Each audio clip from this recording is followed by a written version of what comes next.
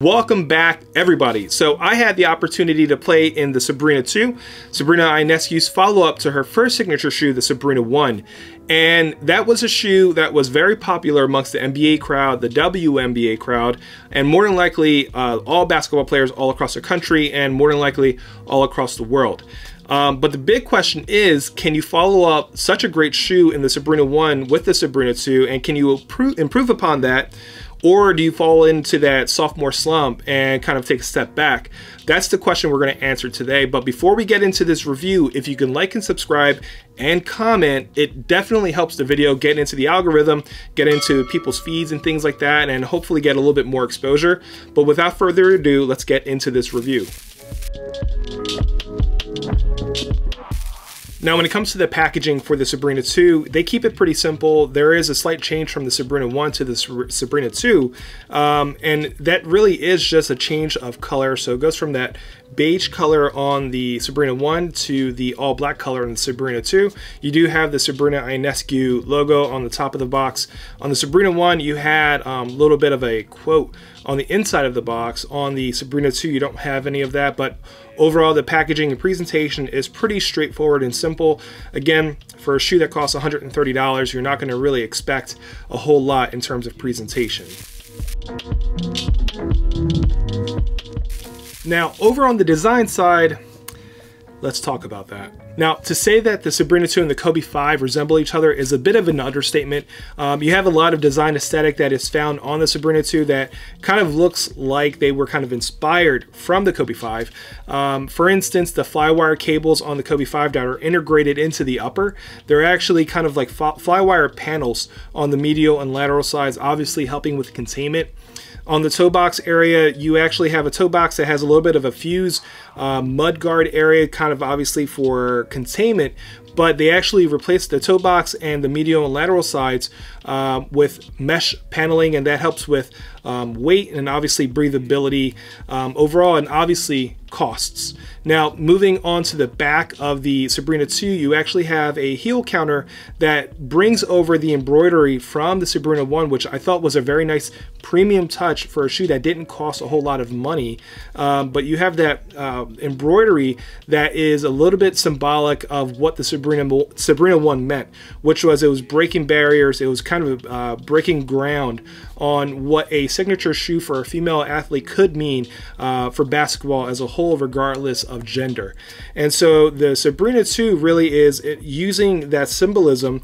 You have what looks like a vertical swoosh is breaking through, like breaking through ground or breaking through a ceiling and things like that. I may be reaching or I may be reading too much into it, but just from the outset, looking at that, that's what immediately kind of stands out to me, is that it's supposed to mean that, and it's a part of the storytelling element of the Sabrina 2. Now, on the heel counter area, you have a little bit of a lip, similar to what you see on the GT Cut 3. On one side, it says anyone, and on the other side, it says anywhere. You also have Sabrina Ionescu's signature on the outrigger area.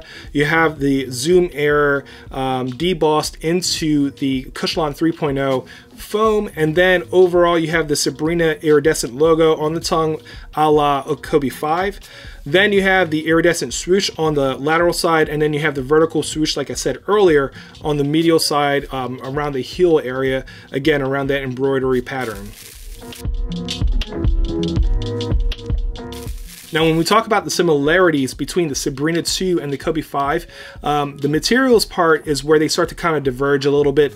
Obviously, the Kobe 5 is using premium materials. It uses Zoom in the forefoot, Zoom in the heel, and carbon fiber. On the Sabrina 2, it's going with a Cushlon 3.0 cushioning setup, but Zoom Air in the forefoot. But the upper itself doesn't necessarily feature any raw materials whatsoever. And in fact, it replaces what you see on the Kobe 5 in terms of the paneling. It's replacing it with a mesh toe box, mesh lateral and medial sides, which makes it a lightweight shoe, makes it breathable, but also obviously reduces costs in general. This particular shoe doesn't have a shank plate or any kind of plastic torsion plate. What it does have is that Cushlon 3.0 kind of sitting in the middle, so obviously you don't have those premium touches that you have on the Kobe 5 on the Sabrina 2, and that's for obvious reasons. Now, when we talk about the materials, obviously we start talking about the weight of the shoe. The Sabrina 2 is by all accounts the lightest shoe I have tested this year, 2024. In a size 12.5 men's and a 14 women, it comes in weighing 14.1 ounces or 400 grams total. And in playing in the shoe, in my experiences, the shoe was incredibly light. It played incredibly light, and it was something I definitely noticed. And it didn't come at the expense of anything else or any other aspect of the shoe, which was a fantastic feat by Nike and their engineering team, is by keeping the shoe as light as possible, but while also not compromising in any other aspect of the Sabrina 2. Now, when it comes to the fit, this is a bit of a tricky situation for me because I played in the Sabrina 1 and I went with my true size 12 in men's and then obviously 13.5 in women's, and it just absolutely destroyed my feet. And that was more so my fault. It wasn't necessarily anything to do with the shoe itself. It's just the sizing overall. And for me, in my experiences, women's sizing tends to go a little bit long and a little bit on the narrow side. For me, again, going true to size, they killed my feet, and I didn't think I could give it a fair review. Moving to the Sabrina 2, though, I decided, let me just go with a half size up. So I went with a 12.5 men's and a 14 women, and they fit practically perfect. I can't say it any better than that. They were a perfect fitting shoe and very reminiscent of how a Kobe fits my foot with a 12.5. And the problem with a 12.5 though, especially for a popular shoe like a Kobe, is that they're almost impossible to get at retail. But either way, if I'm making a recommendation in terms of sizing, I'm definitely recommending, if you have wide feet, go a half size up. So if you're a narrow to normal size foot, I would definitely recommend going true to size. But again, if you're a wide footer, go half size up. Like I said, I usually go with a size 12. For this shoe, I went with a 12.5 men's, 14 women, and they were fitting me very, very perfectly.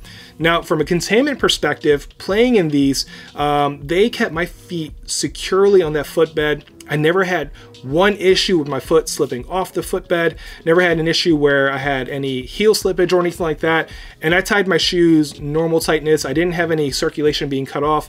Again, fit was perfect, and then containment was just practically perfect as well. Now, when it comes to the cushioning, the Sabrina 1 featured a zoom and react setup. You had zoom in the forefoot and you had a react carrier that actually went throughout the shoe in the midsole. On the Sabrina 2 though, they actually get rid of that react foam and replace it with a Cushlon 3.0, and then you have that same zoom unit in the forefoot. Now, in practice, in playing in the shoe, I didn't feel that zoom unit in the forefoot the way I normally feel zoom. And in talking to one of my friends, we were trying to just kind of theorize why I couldn't actually feel that bounce from the zoom, and our conclusion that we kind of came up with was maybe it's a bottom loaded unit. In reviewing the tech specs on the Nike site for the Sabrina 2, it is kind of specifically called out that the zoom unit is actually top loaded, sitting right under the insole. So in theory, I should have felt that zoom unit. The other theory I had maybe is that it is a thinner zoom unit overall. It's not specifically stated how thick that zoom unit is. Or it's just a low PSI zoom unit. But either way, the Cushlon 3.0 does provide a good deal of impact protection throughout the shoe. It is acting as a carrier for the zoom unit. Cushlon 3.0 is a firmer, more stable cushioning system. Again, you're getting a good deal of court feel while also getting a lot of impact protection and stability overall. Cushioning, in my opinion, was fantastic on the Sabrina 2. Traction. Let's talk about it. The traction on the Sabrina 2 was nothing short of fantastic. I generally don't give numeric value to anything that I've tested at this point. I just give my opinion. For the Sabrina 2, I'm kind of compelled to give it a numeric rating just because of how great it was overall on the court. If I'm giving it a rating at this point, I would give it a 10 out of 10. It is one of the best tractions I've tested this year so far. And I've tested about, I don't know, 9 or 10 different shoes this year. But the traction on the Sabrina 2 was nothing short of fantastic. It has a modified herringbone pattern on the forefoot, and it has different types of herringbone with different spacing. And then on the heel area, you actually have what looks to be some type of a radial pattern. It isn't a true radial pattern because the traction nubs or the treads are broken up in the heel area, but again, it is in that heel pattern or that radial pattern. So overall though, Again, in playing in this shoe, it gripped that floor incredibly well. I never had to wipe the shoe. I never had any issues with slipping whatsoever. That, in tandem with that incredible containment that the shoe provides, you have a shoe that just kind of provides a lot of protection in every possible way any shoe can actually provide. Now, when it comes to my recommendation for the Sabrina 2, it is an incredibly easy shoe to recommend just from a price perspective, $130, and then a performance perspective. The performance is probably one of the best shoes I have played in 2024, with the only exception being that it competes directly with the Antakai 1 in terms of performance for me. The Antakai 1 obviously came in at $125, a budget shoe by every stretch of the imagination, but the Sabrina 2 coming in at $130 competes directly with it, and in terms of performance are neck and neck. But the Sabrina 2 has some of the best performance in every category: fit and containment, traction, and cushioning. They all perform incredibly well. I loved this shoe. It is a shoe that I plan on getting more pairs of, and if you have the ability to get them at retail, I highly recommend it. If you have the ability to double up or triple up, that's something I would recommend as well. It's no stretch of the imagination. You're going to see this shoe on the feet of many athletes all throughout the world as the months go on and more colorways become available. It is that good of a shoe. But that would just about do it for this video. If there's anything I have missed or anything you would like to know about the Sabrina 2, please leave a comment. If you liked this video, like it. If you didn't like it, dislike it. But if you really, really liked it, hit that subscribe button. Thank you all for watching, and you have a great day.